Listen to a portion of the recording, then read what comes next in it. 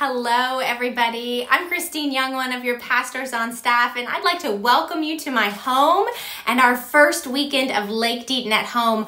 I am so glad that you have joined us this week.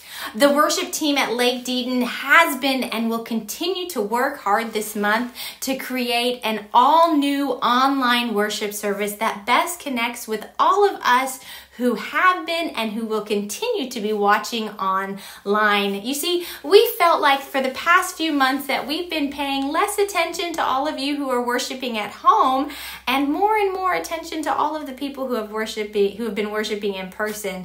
So again, welcome to Lake Deaton at home. And like I said, this month we are working to create something new. And that means each week, things might look a little different as we make little changes here and there as we hear from you. And hearing from you is something important. And you do that by signing into our online connection pad. And when you do that, we get your email. And that means you're going to receive a survey from us sometime in the week, very early in the week. And we ask that you fill it out as soon as you can because that's going to help us make changes for next weekend. Now, besides that announcement, I have a few others that I want to give you before we start worshiping.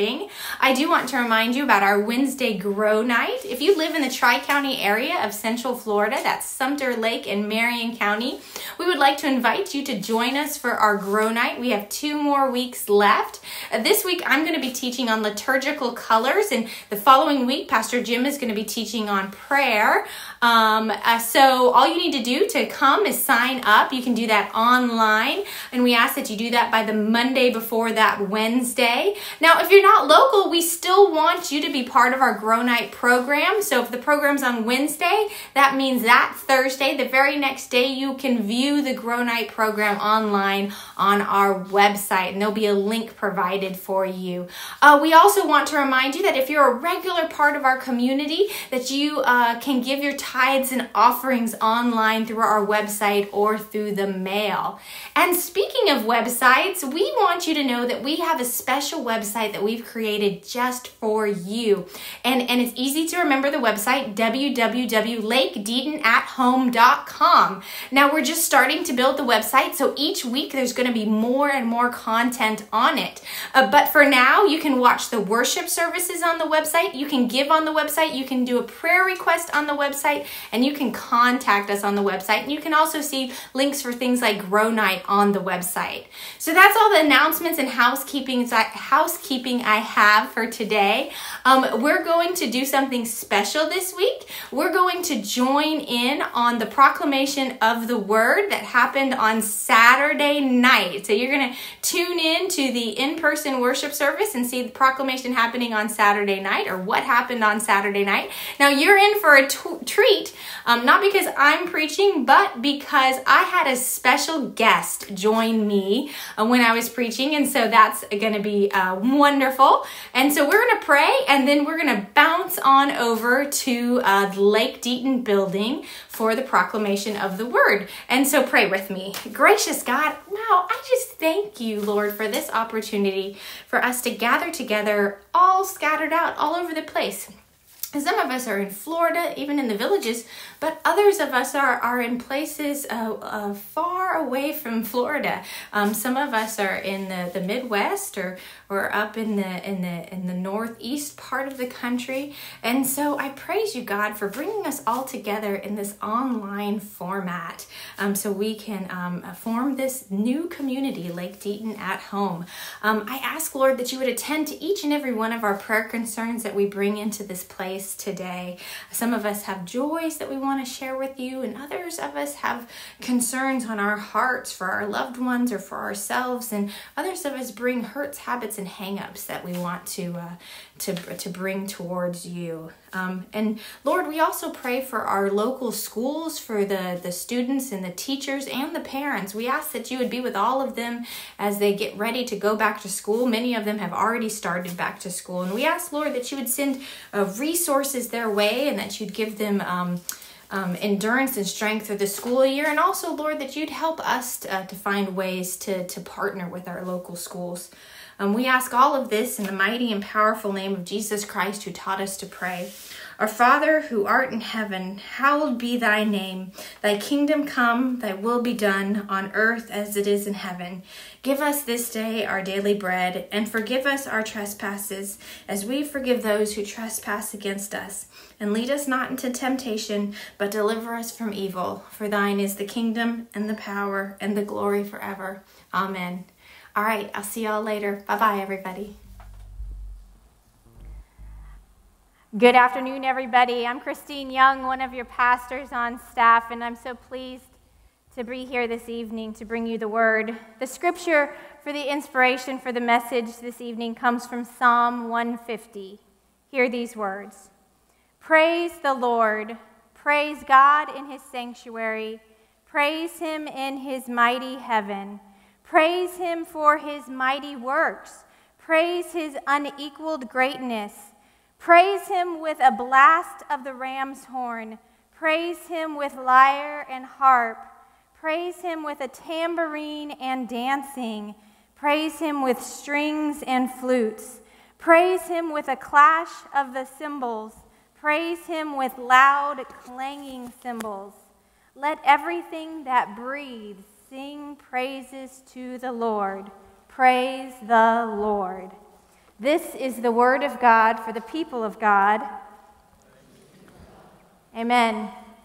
As we enter into this 6th week of our sermon series on worship, we continue to take a deep look at what worship really is. We have spent 4 weeks building the load-bearing walls of worship. We've watched our house being built, these strong walls being put in place. We talked about the wall of the gathering, all of the things that prepare us and lead us up to the proclamation of the word. We talked about the wall of the word, God speaking to us, the reading of Scripture and hearing of Scripture, the message, the other elements that make up this mighty wall of the word. We learned about the wall of the table of the Lord, and we talked about how this wall is strongest when we sit at the table with Jesus, learning how to love one another, learning how to serve one another, remembering all the mighty and powerful things that Jesus has done for us. And we learned about the wall of the sending, remembering how it's not a time for us to pack up our belongings and get ready to leave, but it's a time for us to be empowered, to go out into the world, to be a holy people, empowered to be the fruit for the healing of the nation. We spent those 4 weeks building this house, this safe house where we can all grow together. But last week, Pastor Jim asked us, what starts to make a house into a home? And it's when we start to personalize our space. It's when we unpack the boxes. It's when we start to hang up the pictures. It's when we start to move in the furniture. And that's what we're going to do for the rest of this series. We're going to personalize worship. Last week we talked about prayer, and this week we're going to talk about music. And I have to be honest with you, when I saw that I was down for the week to talk about music, I said, there has to be somebody more qualified to talk about music than me, because I do not know very much about music. And if you've ever sat next to me while I'm singing, it's not a treat, not my spiritual gift. And when we were all just clapping before with the song, I have to look around the room to find somebody else clapping because I cannot keep the beat to the music all by myself. I do not have gifts in music and song at all. So again, when I said, who do we know in our church who's gifted with music? Of course, I thought of our very own David.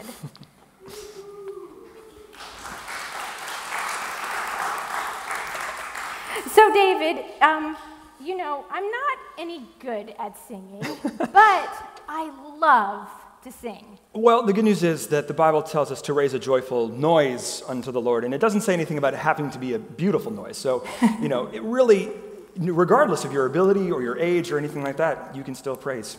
Well, that's a good thing. It's good that we don't have to have any special ability to sing and to be part of congregational singing. And for that matter, we didn't have to have any special ability last week to be part of prayer. It's just something that we all have to be willing to participate in. But there's something I'd like to know from you, David. I said I love to sing and that I love music. And in fact, every single week, there's always a new song on the radio that I would love to sing here in church. And sometimes I bring you songs, like a couple of weeks ago, I told you I loved Good Grace. And we haven't sang it yet. I sing it all the time in my car, and it's always on my radio, but we've never sang it in worship. Or there's my favorite song, Crowded Table. We've only sung it twice. And I've asked you to sing it like every single week, but we've only sung it twice. And then there's other songs that I don't hear on the radio very often, but I hear them here in church all the time.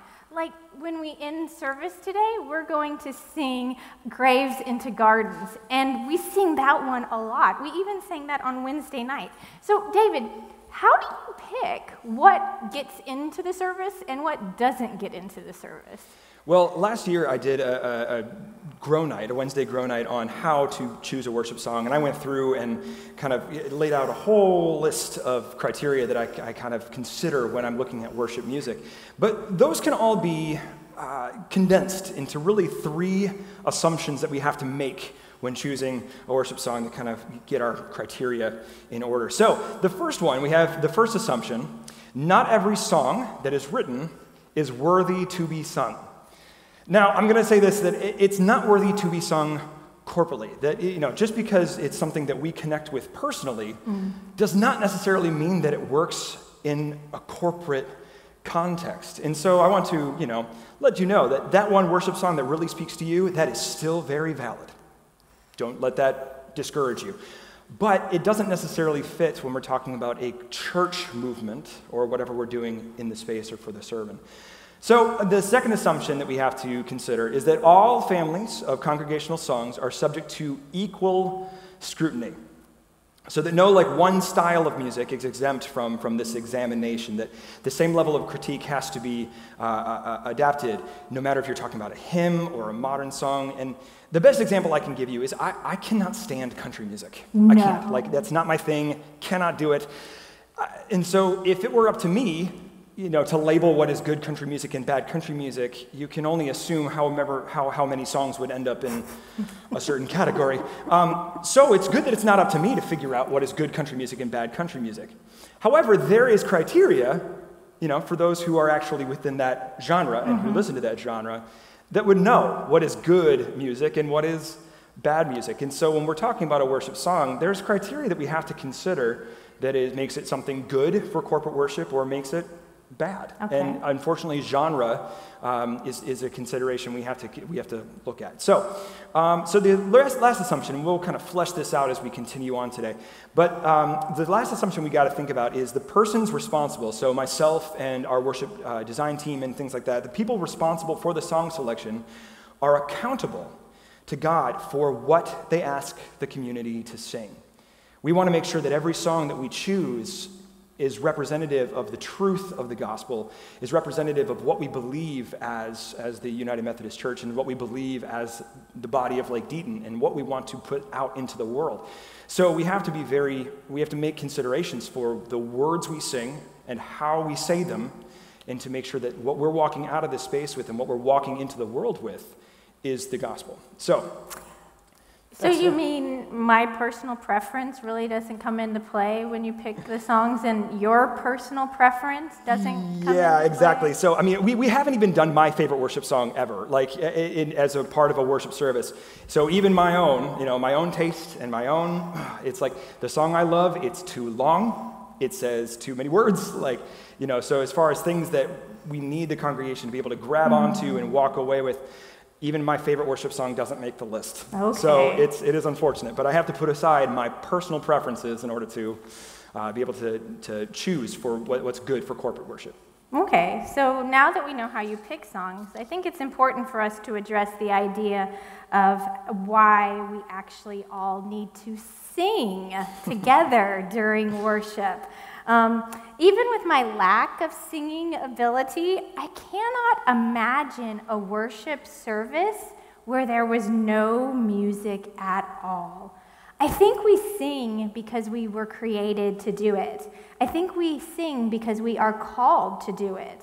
Verse 6 in the Psalm says, "Let everything that breathes sing praises to the Lord."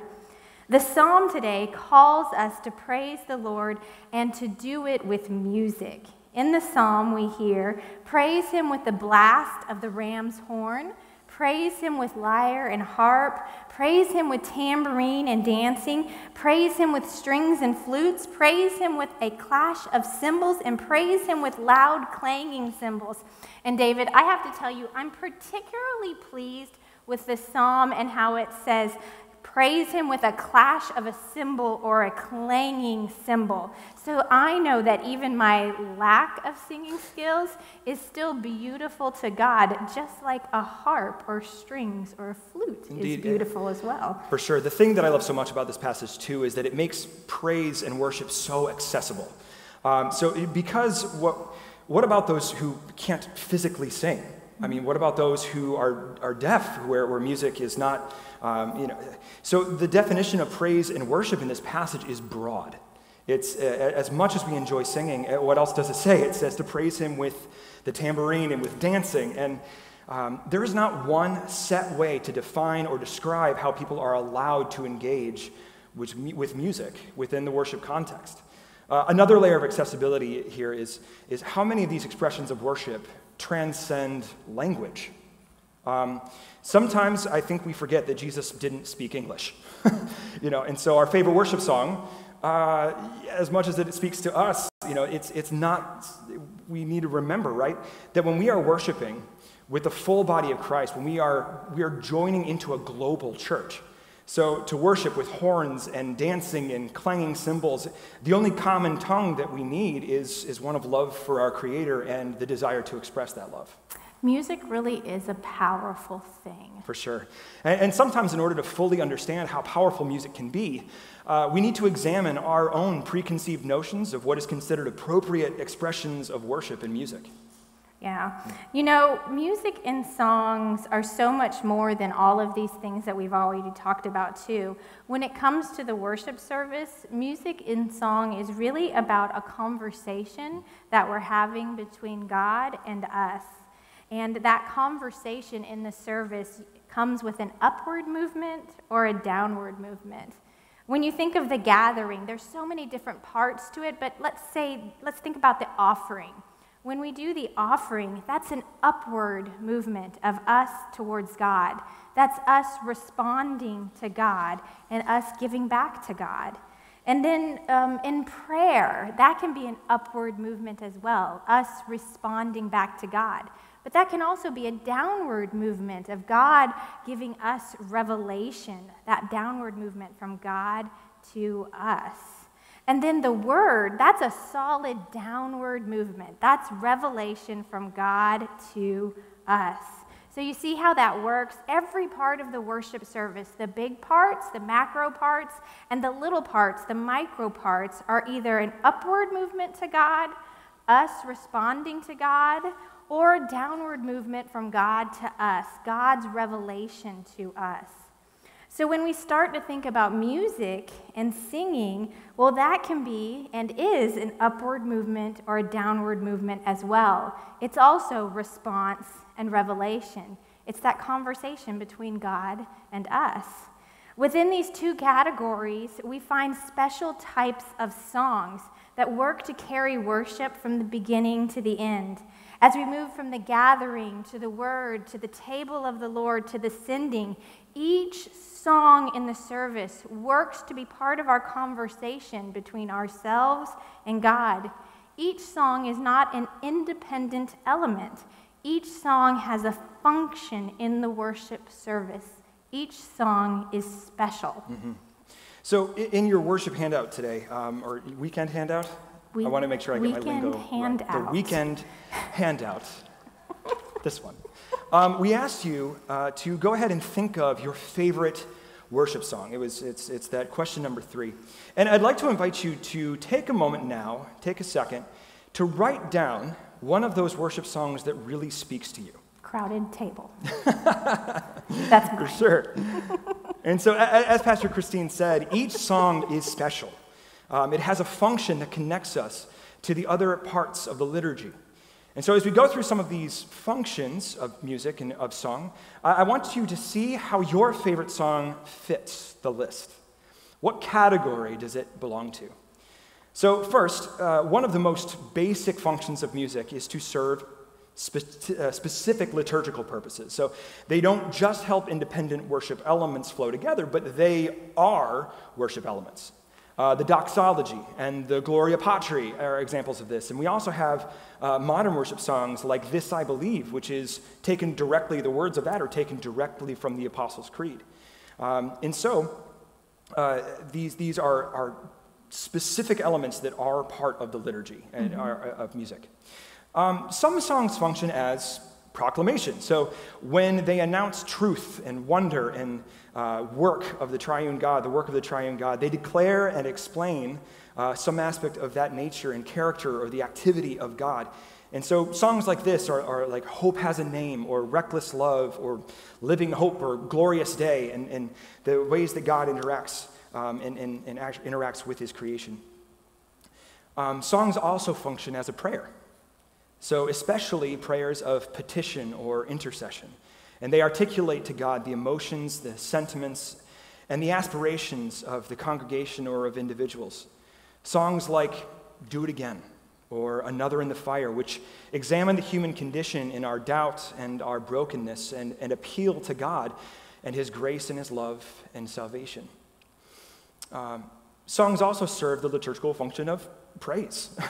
So they exalt God. God is exalted not only for who God is, but for what God has done. And many times these are our opening songs. These are the songs that we come into the service and we're excited to sing, and they create an energy that allow us to, they energize us in our worship of our Creator. And so the Lion and the Lamb, the song that we started off with today, are Great Are You, Lord. Actually, I think we sang Lion and the Lamb last week. But Great Are You, Lord, and King of Kings, and songs that just declare the wonder of who God is. And so those are the songs that function as praise. And lastly, we have songs that are calls to action.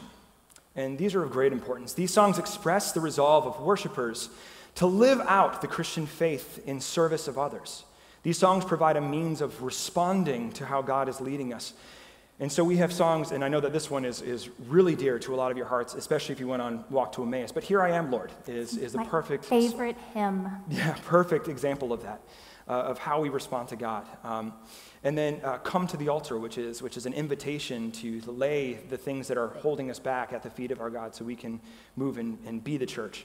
And then also Run to the Father or I Surrender. These are great examples of songs that help us respond to what God is doing in our lives.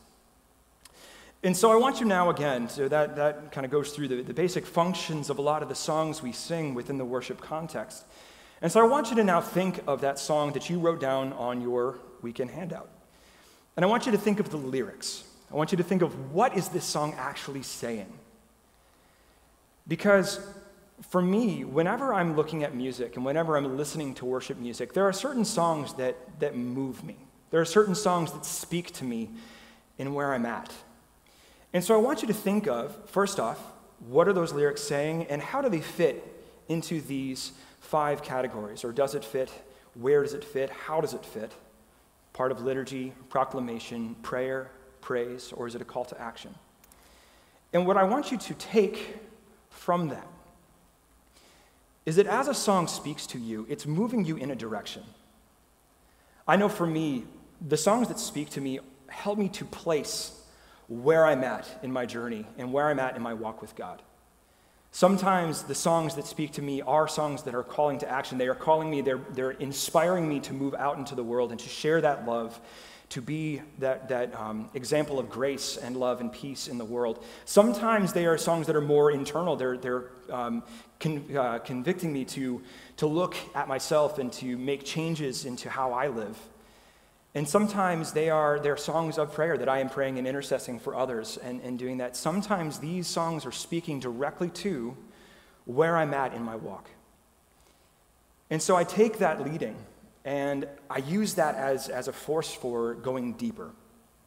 That if this is speaking to me and this is moving me, maybe I need to feed into that idea. Maybe I need to go further in trying to figure out, okay, why is this what God is laying on my heart in this song today? Why is this lyric moving me into something deeper? And so then those songs and that music that is moving me so deeply is informing how I walk with God from the music into the world and let that inspire my next steps. So I just want to encourage you that as you're looking at this music and as you're looking at these songs and as you're looking at these lyrics that speak to you, ask God, why this song? What is about this song that is speaking to me today? What do you want me to do because of what I'm singing in this music today? Let's pray together.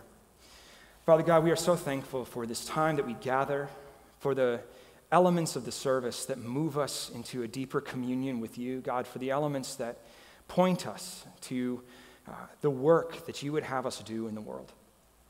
God, I pray that as we meditate on these songs, as we meditate on music, and as we meditate on these elements of service, that sometimes we don't take that time to really think of how does this connect me to what the greater liturgy is doing? How does this connect me to what you are moving the church into? God, I pray that you will give us revelation of how to interact and how to move and how to sing and how to clash cymbals and blow horns and just to be lost in praise and worship of you. God, let us be informed and aware of how you are leading us in music today. In your precious name, amen. Hello and welcome. We're so excited that you're joining us for this new endeavor, Lake Deaton Online. Let's go ahead and engage together in worship today. Come on.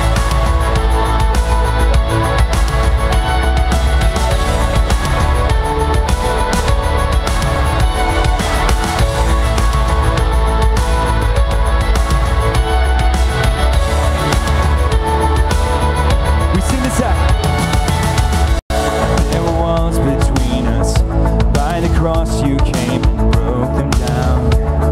You broke them down. There were chains around us. By your grace we are no longer bound. No longer bound. You called me out of the grave. You called me into the light. You called my name and then my heart came alive. Your love is greater. Your love is stronger.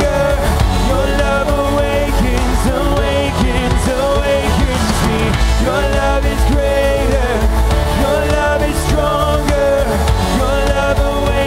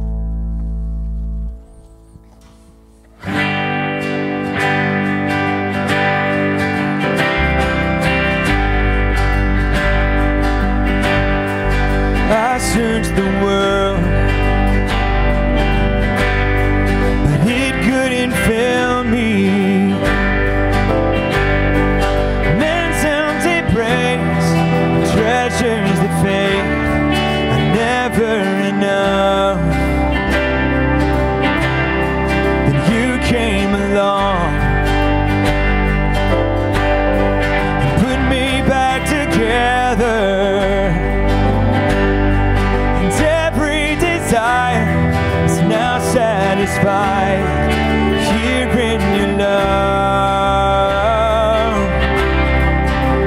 Oh, there's nothing better than you. There's nothing better than you, Lord. There's nothing. Nothing is better than you.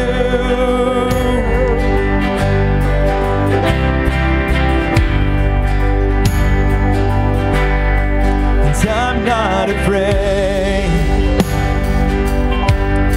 to show you my weakness, my failures and flaws. Lord, you've seen them all, and you still call me friend. 'Cause the God of the mountain is the God of the valley. There's not a place your mercy and grace won't find me again. Oh, there's nothing better than you. There's nothing better than you, Lord. There's nothing. Nothing is better than you. Oh, there's nothing better than you. There's nothing better than you, Lord. There's nothing. Nothing is better than you.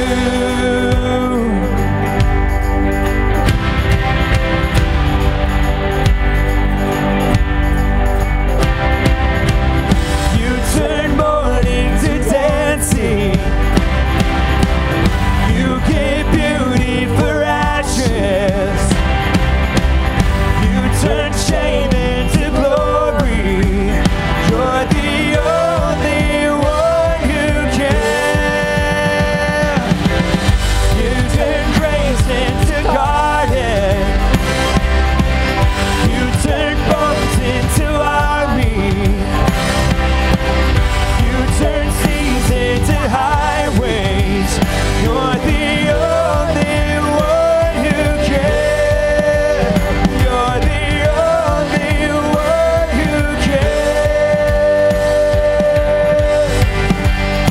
Oh, there's nothing better than you. There's nothing better than you, Lord. There's nothing. Nothing is better than you. Oh, there's nothing better than you. There's nothing better than you, Lord. There's nothing. Nothing is better than you.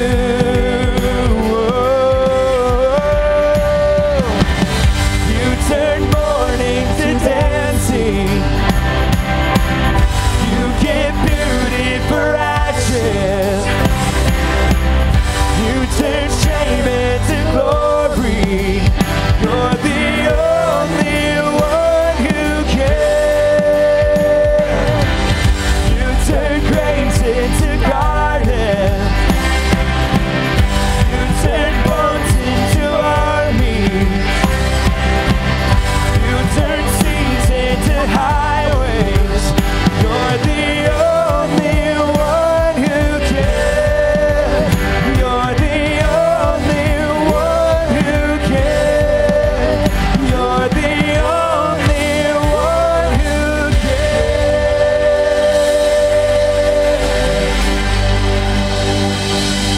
Amen. As we continue to worship today, we now move into this time of the table of the Lord.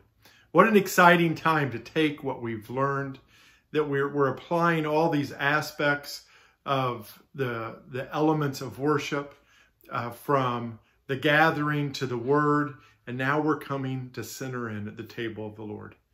And as we do it, I invite you at home to get some bread and some juice or water. I'm just using a bun that we have and some water for my communion today. So whatever you have, whatever elements, it's really not important. What's important is the symbol of what they mean to us. So as we come to this place, we remember that on the night that Jesus was preparing to give himself up for us, to take it all the way, to finish the work, so that we could be redeemed, so that we could have new life, an abundant life. He sat down with his close friends and he took bread and he blessed the bread and he broke it and he gave it to his disciples and he said, "Take, eat. This is my body, which is given for you." Today, it's given for us as well. And then after the meal, he took the cup and he blessed it and he gave it to his disciples and he said, "Drink of this, all of you, for this is my blood poured out for the forgiveness of sins. When you come together, eat of the bread and drink of the cup and remember me." Today we get to celebrate as we remember, which literally means to reenact, to re-enter into that gift of Jesus' love. Let's pray. Lord God, we pray that right now you would just bless in everyone's home the elements, this time, this act of remembrance, of renewal, of re-engagement with your act of love. And may we, Lord, just be renewed into the commitment and the memory that at the center of all things is you, that you are our hope, you are our salvation. You are our strong arm in a world that at times seems so hard to be in. In you, we find hope, and we find peace, and we find joy. In Christ's name, amen. So sisters and brothers, I invite you to eat and to drink, to remember the gift of Jesus Christ.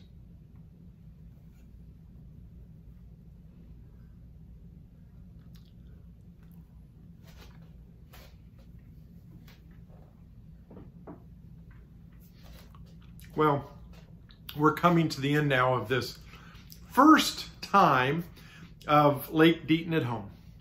I hope you've had a great time, that this has been a wonderful time of worship for you, of refocus and just connecting with the Lord as you connect with this community virtually.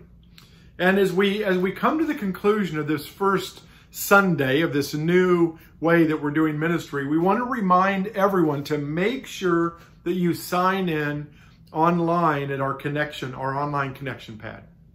And if you do that, you're going to receive the beta test survey that you'll be able to fill out about the service today, because next week we're going to do this service differently.